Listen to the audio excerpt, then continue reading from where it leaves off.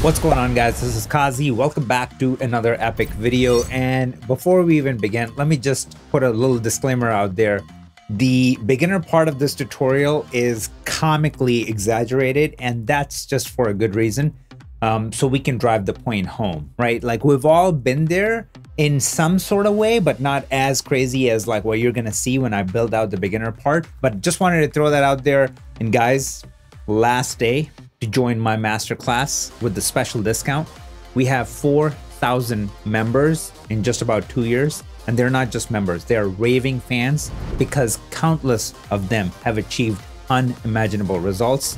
You don't want to miss out on the opportunity. Link is going to be in a card up above. There's going to be a link in the description. So check it out.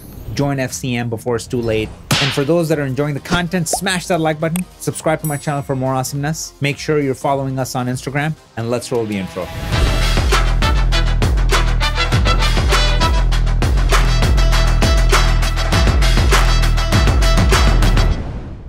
All right, guys, as always, let's get the show on the road. So first we're gonna build this grade with the rookie, and then we're gonna put a pro in this chair and have him attack it and show you the right way to do this. So first of all, a rookie wouldn't know what they're really working with or how to set it up. So this stuff is shot with red, and I can show you what I mean. If I go under edit, and here, if we select our metadata, which is down here, let's just hide inspector. So as of now, we don't know what camera is shot with, but if you click right here and select camera, all of a sudden, boom, we get all this data. It's shot with helium 8K camera. We get our shutter, ISO, and color temperature, and all that very useful information right here. And now that we come back here, so again, a rookie wouldn't know any of this. Rookie wouldn't even know how to set up everything in here, so he will leave it as is, okay? It could be an okay thing, and it could be a very bad thing, especially when you're coming from a color grading point of view. And then to double down on the mistakes that a beginner would make, what they would do is not take full advantage of their primaries, which is this area right here. So what they would usually do is they'll go, hey, the highlights are kind of getting pretty hot, so let's bring that down. So right now I'm using my gain, and they'll bring that down a little bit. And then they'll go, okay, maybe we can add a little bit more color. So they'll go under saturation and add more color and then dial it back because they're always freaking out thinking about they're gonna ruin anything. So they're just not really maximizing what red has to offer. So they'll leave their image somewhere around here, and then right away they'll start getting into building out power windows and then cover up mistakes, or in their head try to add more information. But this is the ultimate mistake, for you to not have a plan going in and setting up everything like I just showed you up until that point. So they're setting themselves up for a failure is what I'm trying to tell you. So now they're gonna just jump into power windows without really having a game plan. So the first mistake that a rookie usually makes with power windows is this. Let's just say they create a power window, and it's a circular window, and they'll move it around here to bring this down a little bit, because it's just kind of taking away from our hero, right? Like, our focus just becomes what's over here. And first of all, let's move it over to our hero frame, which is around here. So they'll leave their window right here, and they won't really move it around or angle it or anything. And then let's just say they want to bring the intensity down. So they're going to go under their gain and they'll pull it down. And they'll leave it somewhere around here, and they'll be like, okay, now our focus is, more on our guy than this. There's a couple of things that are wrong with this. One, a rookie wouldn't know which parameter from their primaries or their curves to use to properly bring this down. So anytime they make a change, they'll be using the wrong parameter. So that's one. Second, if I go back into my window and go away from it, you see this harsh line? That's the first mistake that they'll make. They don't know how to properly feather their window so it blends in better. And you can do it right here in your softness. And obviously when I show you the pro way, we're gonna do it right. But right now we're just pointing out what a beginner would do. So they'll have this type of action going on that's a dead giveaway that there's a window there. So that's the first mistake they'll make.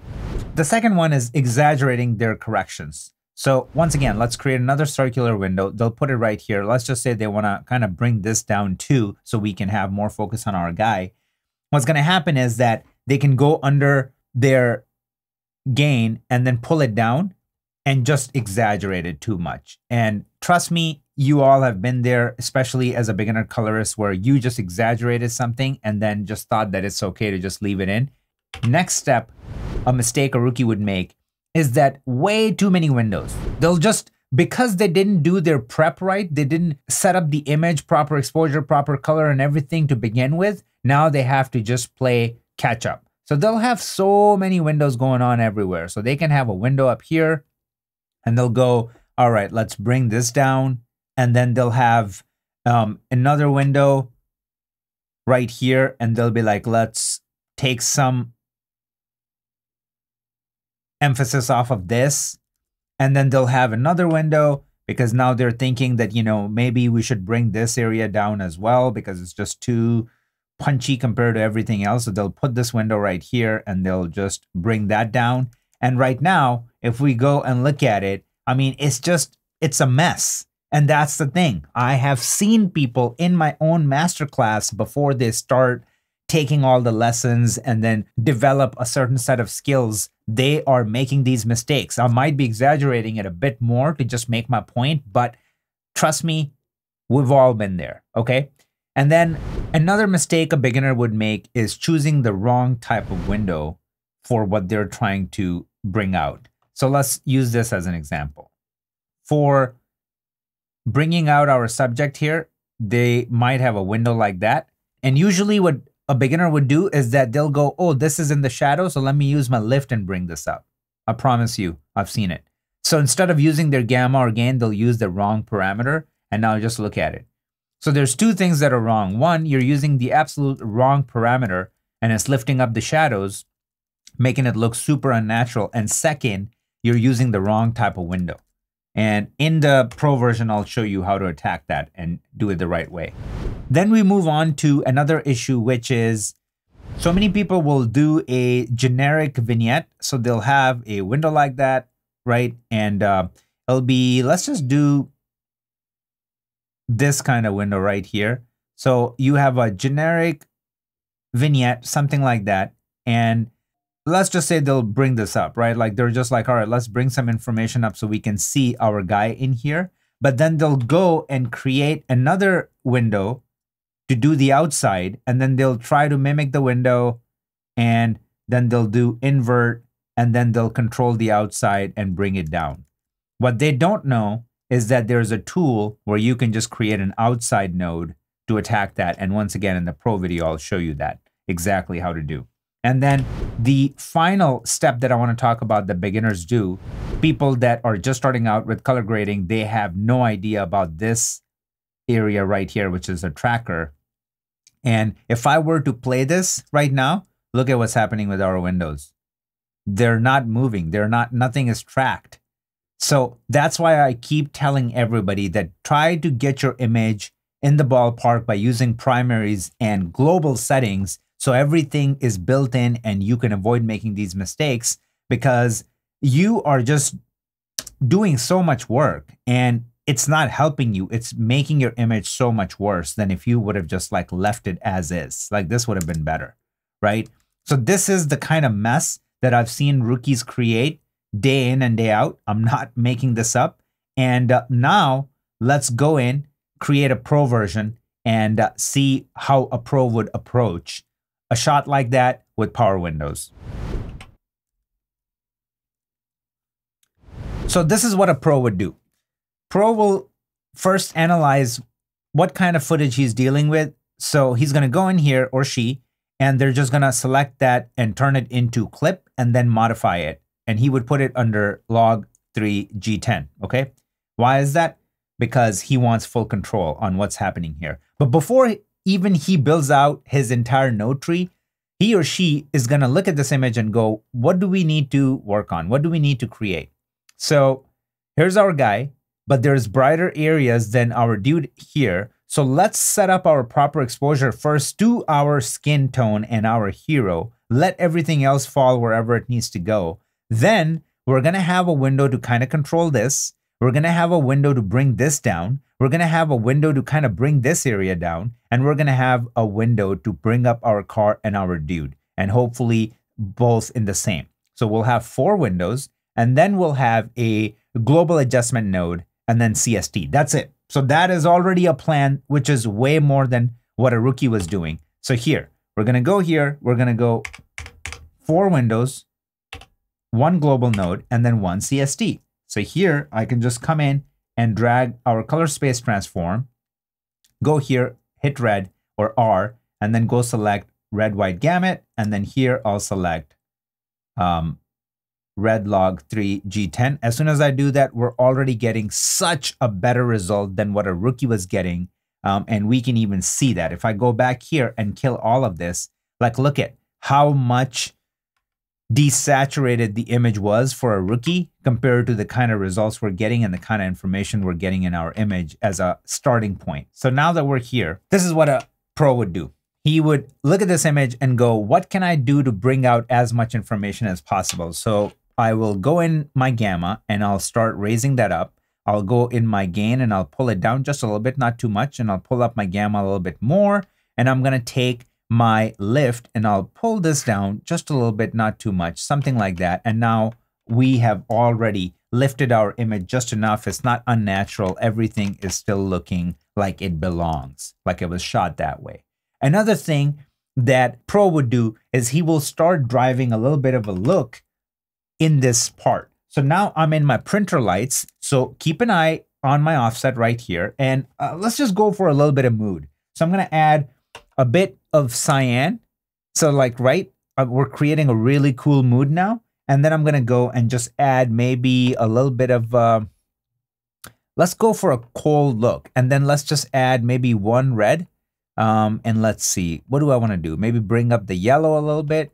1 more red, that's too much. So something like that even, right? So like if I do before and after, it's already being very stylized and looking pretty cool. Another thing that a pro would do is he will pull up his scopes and have a 4-up minimum instead of like the 1 scope that a beginner was using. So this way we can get a bit more information. And what I'm going to do is I'm just going to select my preset here. And that usually gives me more than enough information that I need. So let's kill this. Let's move that over to buy some real estate. Perfect. So now we're looking at all the information that I need to pay attention to. So what I'm seeing is that I'm looking at my vector scope and it's falling a little bit more on the moody side, and that's okay. But you see like how much my blues are lifted and then green and then black. So let's try to control that a little bit. So I'm going to go under my log wheels and I'm going to try to balance that out a little bit. Like I can still leave it a little bit like how it is, but let's just balance it a tiny bit. Okay. So even something like that. Now what I would do is I'm going to go under my midtones and I'm going to raise it up to add a little bit more red. So like, look at right here is where we're making the difference, right? So like just adding a little bit more, it's pulling up his skin. And now what I can do is I can click on this, hover over his skin. And this is our skin indicator right here. So see what happens when I hover over his skin. My skin indicator is right in the middle. Perfect. So the skin tones are looking great. At this point, we can leave this like that because we've created a really cool ambiance and this color, yet we are not messing with the skin tones. They are looking perfect. So we can just leave that like this. Then a pro would go in here, try to use his knowledge and apply more OFX and things to the footage to make it look special. So in here, I would just apply soft light. I'll pull this back. And then I'll go, what do I need? So maybe I need to bring up the brightness a little bit. And it's looking a bit too dreamy. So that's not what I want. I want it to kind of just look a bit more punchy. So let's see. Hold on. So even if we go somewhere around here, now it's looking a bit too punchy. So that's okay. What I need to do is go under blend and then pull that back. And then pause it, like, you know, park it somewhere around here. Look at the amount of work we did. Nothing is blown out, everything is protected, and just how much we were able to pull out the image. We're already getting so much detail. This is the kind of stuff that a pro would do before he even gets into working on the power windows. So what do we need to do now? Maybe you know what I can do? I'll go back into my printer lights and we can pull out some of the green because I feel like we're getting a bit too heavy on the green, and then maybe go easy on the red. So something like that. And it's looking a bit more moody And like, look at that, how much difference we made in our primaries, and then how much difference we made just by using this. And now if you still think that it's kind of on the nose and it's just a bit much, we can go in our blend and keep splitting that difference. So like this to me is looking pretty good. I want to leave it right there. I think that's totally fine.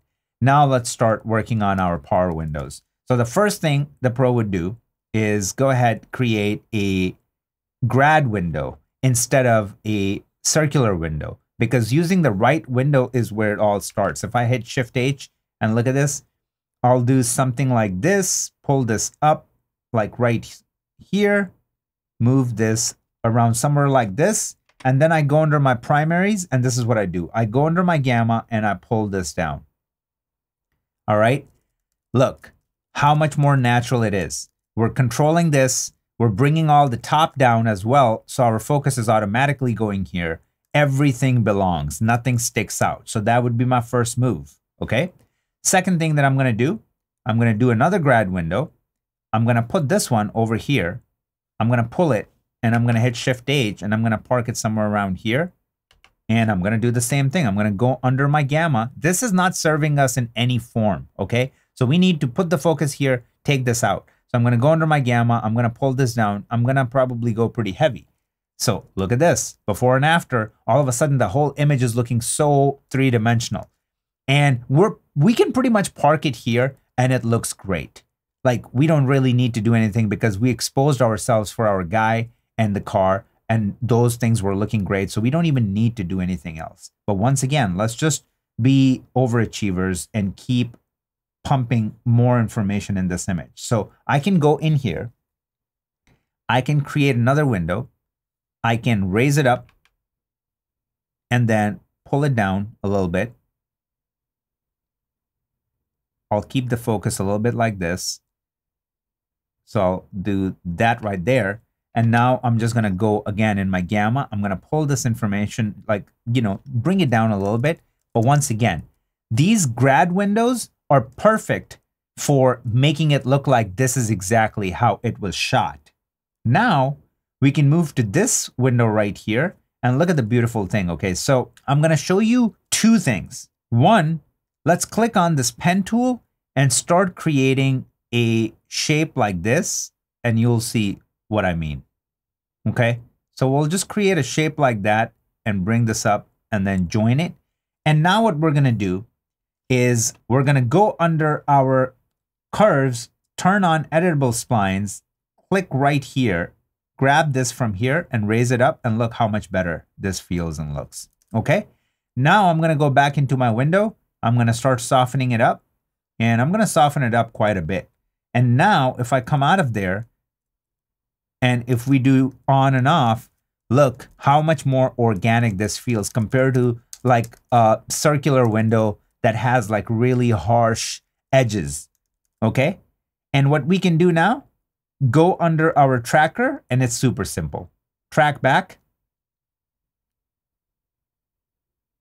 click here, track forward. And that's it. It's been tracked. And now what we can do, one more thing that I can show you, is we can right click, select add node type, outside node. Now it's going to select everything that's not this. And in here, we can go in our gamma and just pull it down a little bit. Not too much, okay? We don't want to exaggerate. Just pull it down a little bit like this, even something like that. And it did all the work for us. If I hit Shift H, it just leaves this and then it just controls everything else. And it created that for us, and it's tracked because it's carrying the data from here. You see the key right here. So it's carrying that data. We don't have to retrack anything, recreate any windows. The work is done for us. And guys, this is what I'm trying to tell you. Let's go look at the two versions. I'm going to click right here, and I'm going to right click, make sure we go in here and then kill this. And I also want to make sure that the other version has all the nodes turned on. So now if we look at these two and come back in here, make it full screen, hide this, hide that. And if we look at the difference between the two, Once again, you guys might be looking at this and going, okay, dude, you exaggerated the F out of it. You just went too nuts. The point was to tell you that when people create shapes, they forget about what we have available in our frame. How can we maximize what's available before we go in and just go nuts on these shapes? Now, one thing that jumps out to me that I would change, just, you know, being a colorist, like is sticking out really bad, is like the color right here. I feel like this white is just not working for me. I'm not really in love with it. So one thing that I would do here is I would go under my high range, pull it back a little bit. And then this is what I would do. I would just start adding a little bit more color. So like a little bit more yellow, like just add a bit more warmth. So even something like that. And if I do before and after, like we made a big difference, especially before and after here. So if I click, see, it's just like gunky, weird green. And like this just like really brings it all together and it helps out with that. So guys, look at this.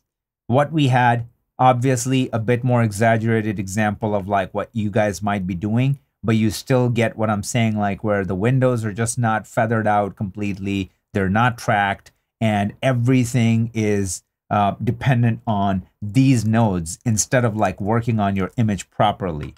So hopefully this was helpful. Let's kill everything here and then build it from scratch. So a pro went in as a pro, knowing how to get the best out of their image, and then they worked on their primaries to just dial in the initial look, and then they used their glow to further enhance the image.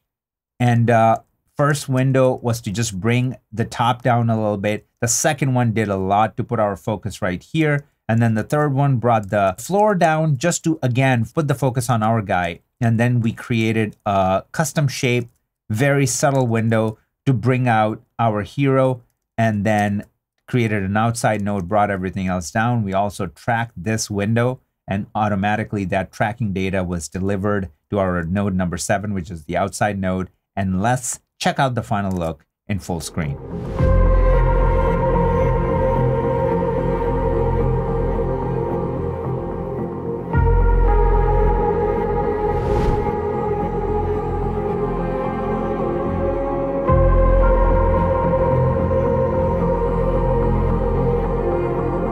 So besides the comical exaggeration, as I talked about for the beginner part, you can see the potential of using Windows the proper way. Hopefully this video was helpful. Make sure you take advantage of the special offer and join 4,000 students in the masterclass. And on that note, if you're enjoying the content, smash that like button, subscribe to my channel for more awesomeness, and I will see you in the next video.